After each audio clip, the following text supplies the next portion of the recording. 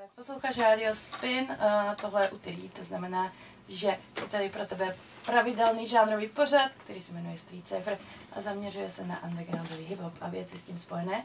A dnes mám ve studiu velice důležitého hosta, kterého uvidíš live zítra ve Futuru, is Champion Sound. AG is still in the house. Yeah, definitely in the building. South Bronx in the house. That's a fact. That's a fact. Yeah. Before we go into present, I want to talk about the past a little bit. Okay, let's do it. Because having you here is one of the rare opportunities to talk to someone who has been there. That's a fact. You know, because I can only read about it. Nah, that's what's up. Yeah. Born and raised in the Bronx, New York, so you already know the birthplace of hip-hop. I already know that. I think today's is DJ Kool Herc's birthday That's a fact. as well. Yes, it is. Happy birthday to the Kool Herc. A little bit of history. The Godfather. Mm-hmm.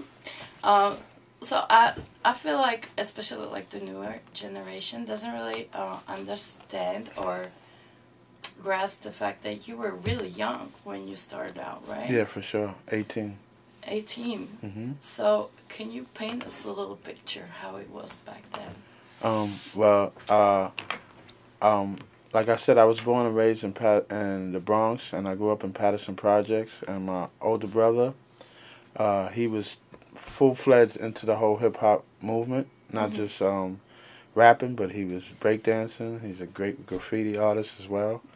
And I had to follow him around everywhere. So it's like I inherited, you know, the culture. I can't break dance and I'm not good at graffiti, but the rapping part stuck with me. But the fact of the culture was there. So I was raised with hip hop. So I grew up with it. It's like a brother to me, you know what I mean? So that feeling, that energy that wasn't here before, it's like it was taking over the spirit of people that just wanted to express themselves in a different way other than doing something violent. You know, sometimes people express themselves through violence and crime, but this was a different way to express yourself and be different and be outside of the system but still not affecting anybody in a negative way. Mm-hmm. So I followed it wholeheartedly, you know, like Karis One, Rakim, like they were on my radar. Melly Mel, Curtis Blow, Run DMC. So I'm on it. So I stayed trying to perfect my craft, which was rapping, because I knew this is something that changed my life from the moment I heard it and felt it. Mm-hmm. And this was something that I knew I was going to do for the rest of my life. And I just stayed on it. And then I met Lord Finesse, you know. And Lord Finesse changed my life, because even though we were on the same level and we were peers, he was out there trying to get it, and I mean really get it. He went and got himself a deal. He put together his first album, Funky Technician. Mm-hmm. He featured me on it. I'm the only other person on the album, so it's a blessing for that. And on that album was, production-wise, was Diamond D, Showbiz, DJ Premier. So this is like the beginning of a whole movement within itself that I was a part of, and I was grateful for that. Right.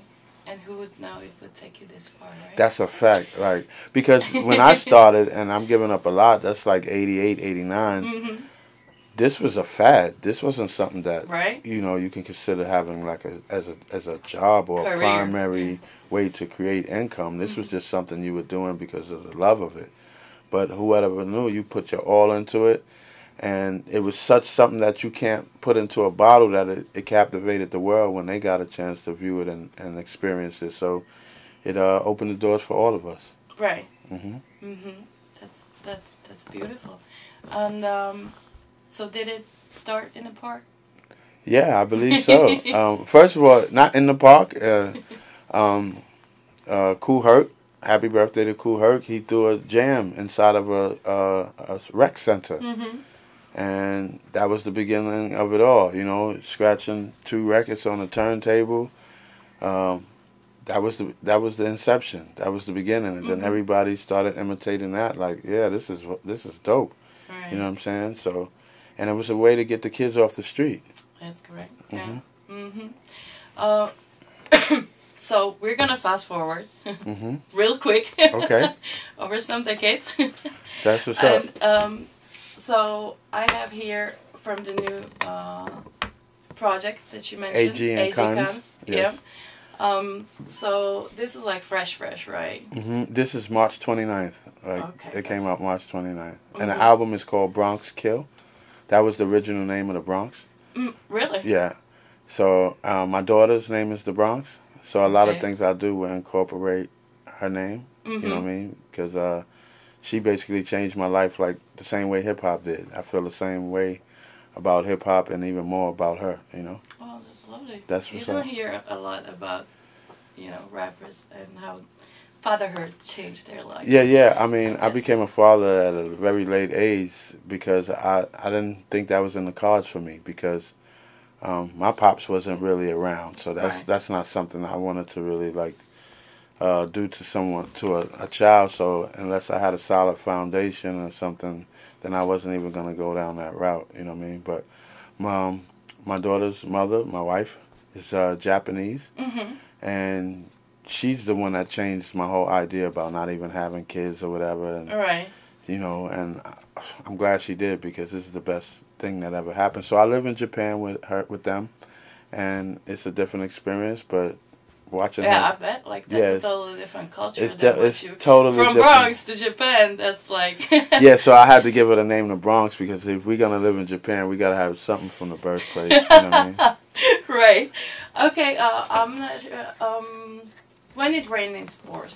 Yeah, this is my joint right there. That's your joint. So shout outs to Cons. We're gonna have another karaoke session in the studio.